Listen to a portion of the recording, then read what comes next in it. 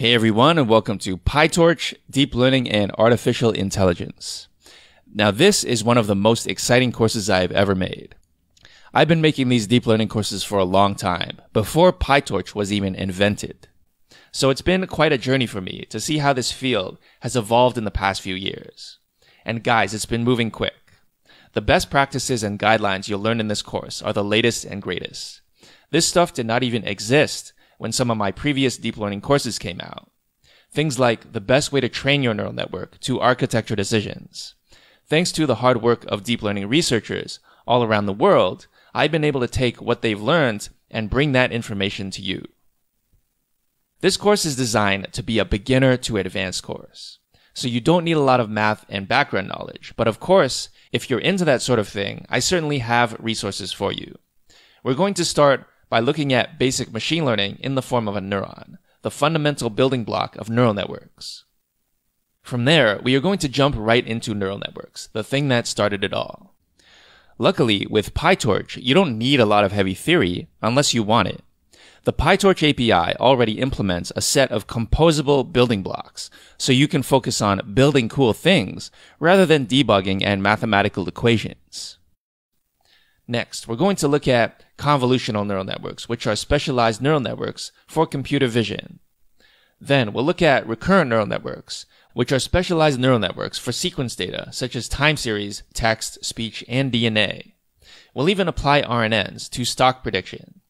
This is one of my favorite exercises from this course, because it teaches you what 90% of other people are doing wrong.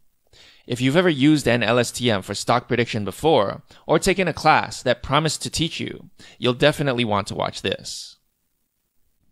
Because PyTorch has a modern and easy-to-use interface, it makes building extremely complex things much easier than they used to be. Here are some example applications. First, we have GANs, which stands for Generative Adversarial Networks. These are a new training paradigm which allow you to use deep learning to generate beautiful photorealistic images. What's absolutely crazy about this is that the images you are looking at now are of people that do not actually exist. But it doesn't stop there. Deep learning has been applied in the field of reinforcement learning, which excels at tasks that take multiple steps to complete, like playing a video game. Deep reinforcement learning agents have beat world champions in the strategy game Go and in modern video games such as CSGO and Dota 2. These are things we wouldn't have dreamed of just 10 years ago. Of course, if that's not enough, we still have more. Deep learning powers state-of-the-art natural language processing applications, such as speech recognition and machine translation.